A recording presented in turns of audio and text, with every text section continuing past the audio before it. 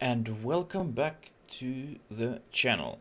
You have probably seen people who are streaming Borderlands 3 in Twitch using this wonderful Echocast extension tool on their overlay.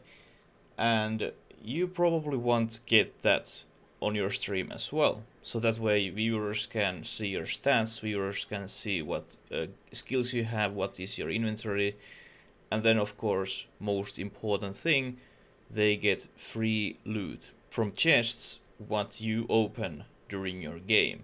And of course they can interact with your game, with biddies, they can spawn different boosts for you, and then sometimes there's badass events and the viewer can be your boss during your game. It's super cool feature. So how we can get that on your stream?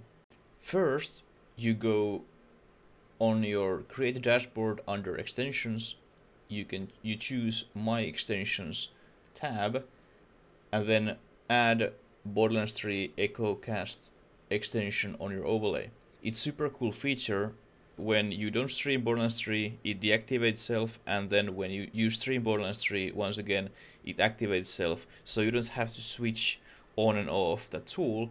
It's there automatically whenever you play Borderlands 3.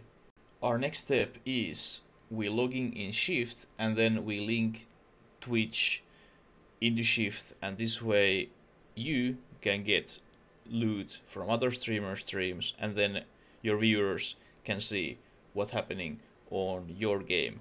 So this link your game and Twitch together. And last part in our tutorial, how we activate this feature in our game. Nobody didn't talk about this setting in any videos what I found on YouTube, so now let's tell you this huge secret what you need to do so everything works properly. You go under socials, choose Echocast tab, and then just toggle on. It's probably off when you start first time. Toggle on, and now everything's connected together.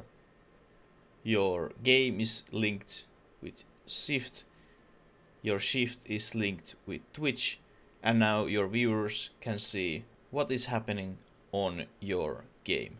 Hopefully you found this video helpful. If so, remember hit like button, leave a comment below. Did you have some issues when you first time start streaming Borderlands 3? And of course hit the subscribe button and you don't miss any future content.